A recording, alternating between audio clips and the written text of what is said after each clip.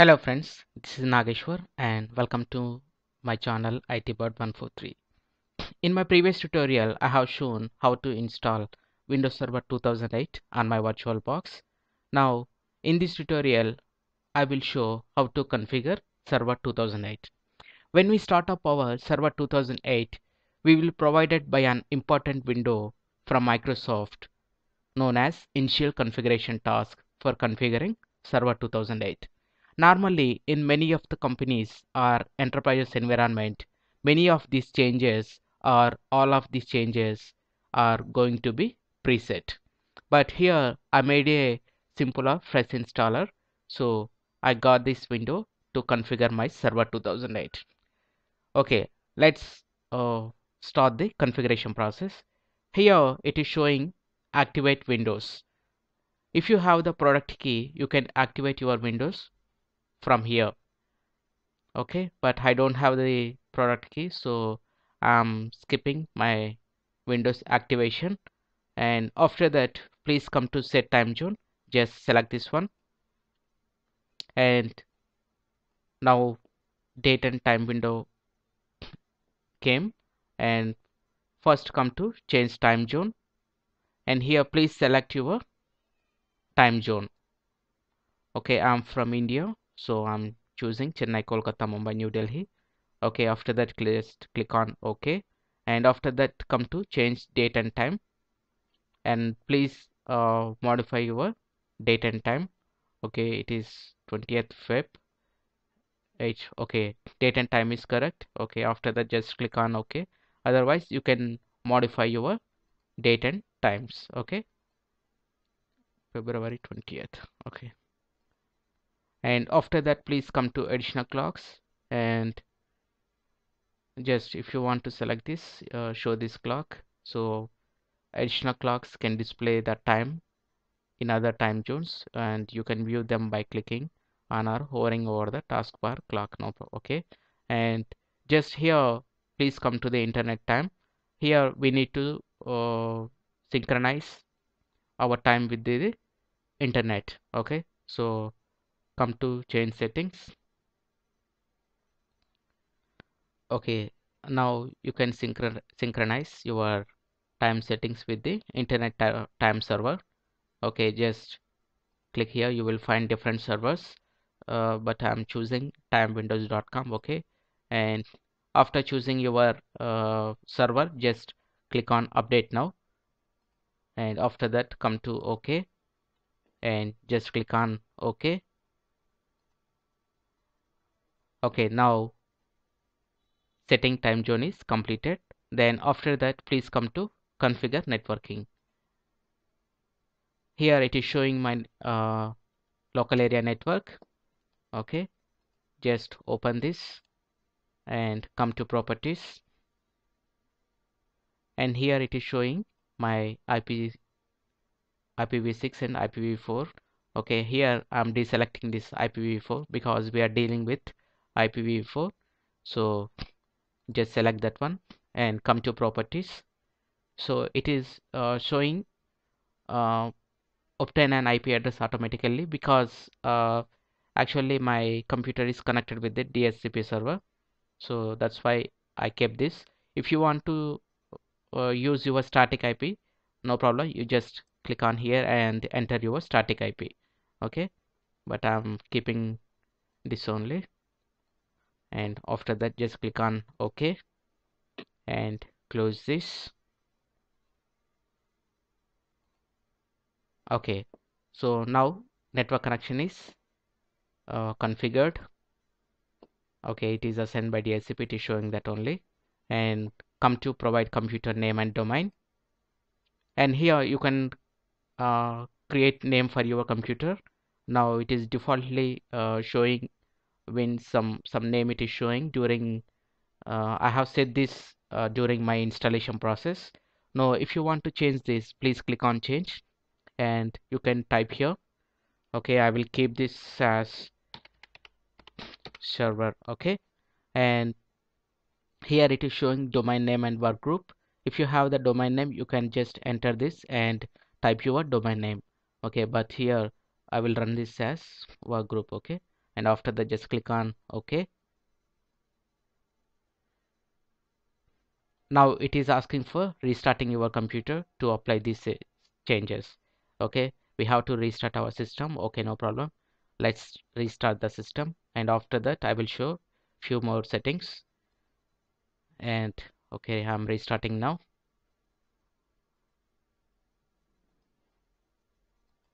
And welcome back. After the restart my server again, I came into this window. Now just come to again provide computer name and domain, and here just select hardware, and directly you will go to the device manager. Okay, to go into the device manager directly, uh, you can select from here also, and advanced settings is there. You can change the performance, visual effects, process scheduling, and the memory usage, and you can set all these things. And desktop settings related to your logon, you can modify these, and system startup, system failure, and debugging information, everything can be setted in advanced option. Okay, and just closing this, and after that now it is showing your full computer name as server, and it is showing work group as work group. Okay, and after that please come to this update this server. Okay, just click on enable automatic update, and here it is showing updates is not configured, and so just click on here. Now it is showing one window, so you can enable Windows automatic updating or feedback, or you can manually configure these settings. Okay, but here uh, in this tutorial I don't want to select these updates. Okay, just I'm closing this. If you want, you can select either of these options, or directly it can enable Windows automatic updating, or you can manually configure settings. Okay, just select this, and it will open your manual configuration window. There you can change your settings. Okay, just click on change setting, and it will show the information. So but here I don't want to do this. Okay, you can modify your manually also. Okay, close this, and also it is showing download and install updates, so you can download your updates from this option. And after that now it is showing as add roles. Just click on here, so it is showing add roles wizard, and you can add roles from this window. There are so many options is there, and you can select all these things, uh, but it takes a lot of time, so in this tutorial I don't want to touch this. Okay, just I'm canceling that. Okay, after that add features, and here also so much information is there, and you can provide .NET framework, and you can change your background intelligent, and like this so many options are there. Okay, and after that please come to enable remote desktop, and here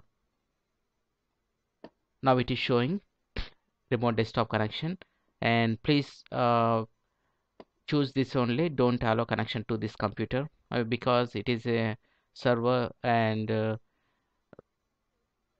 maybe some users can modify your server settings, so that's why it is not preferable to select this remote assistance. Okay, so I'm choosing don't allow connection to this computer. Okay, and now it is showing allow connection from computers running any version of remote desktop, and it is giving warning it is less secure, and also it is showing allow connections only from computers running remote desktop with network level authentication. He is highly more secure one, but it is better to select this only, don't allow connection to this computer. Okay, and after that just click on OK. right, remote desktop is disabled, and you can configure your Windows firewall. Now it will open our Windows firewall, and you can turn off your firewalls uh, here. You can turn off Windows firewall, but it is not recommended one. Always you keep Windows firewall turn on only. This is for home network, and in public network also please turn on this Windows firewalls, and after that just click on OK. Yeah, fine. Close it.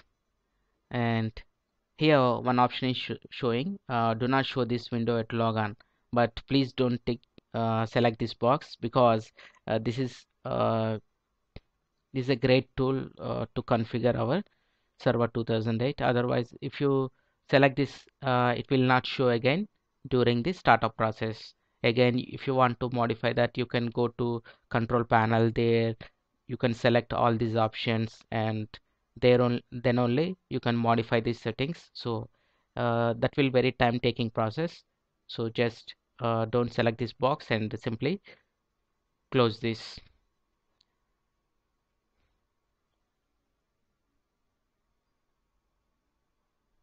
Now after this, we came into the server manager. Here lot of options there, and again just come to roles. Here you can add roles. Same, you can modify from here also, server manager, and come to features again, add features, and come to diagnostics. Okay, and come to diagnostics. Okay, here it is showing event viewer performance, and again it is showing device manager. Okay, just click here and select this device manager. Now it will show our components in device manager, batteries, computer, disk drives, everything it will show. Okay, and after that please come to configuration, and again it is showing the task scheduler and Windows firewall, and same options it will repeat from your server manager also. And after that please come to storage. Now it is showing disk management, and also Windows Server backup. You can back up your server from this option and come to disk management. Now it is showing your hard disk space, and now it is okay. From this you can change your partition sizes. Okay, but here I don't want to do this. And after this configuration, just come to start and just open your command prompt to check whether all the components are configured exactly or not. Just open this and type ipconfig. Okay, let's check it. Okay, now it is showing Ethernet adapter local area connection. Okay, my IP4 address is there, subnet mask is there, and router address, everything we configured. And after that try to ping your 0 and sorry. Okay, let's try this, and we are able to connect to our router also. Okay, and with this everything successfully installed in server 2008. And after this so many options, and very important one is administrator tools, and here it is showing number of options, so we can use this in the later video. Okay, and thank you viewers. I think in this tutorial I have configured my server 2008 perfectly. And if you like this video, please click on like button and please share it with your friends, and please visit my channel ITbird143, because I am preparing lot of videos on server 2008. Please don't forget to uh, subscribe my channel ITbird143. And thank you friends, have a nice day.